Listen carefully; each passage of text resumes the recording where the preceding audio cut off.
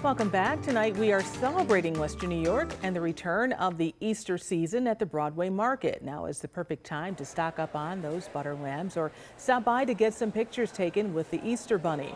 Vendors at the Broadway Market say this is the most exciting time of year to go shopping there. So this has really helped my business to grow, and I'm excited to see more vendors coming in here because we have a lot of talented people in Buffalo. So I'm just excited to see where this goes because I see this turning into something bigger and beautiful. So thank you all for your continued support. The Easter festivities will continue for the next 2 weeks. The Broadway Market will be closed Easter Sunday, but will reopen on Dingus Day.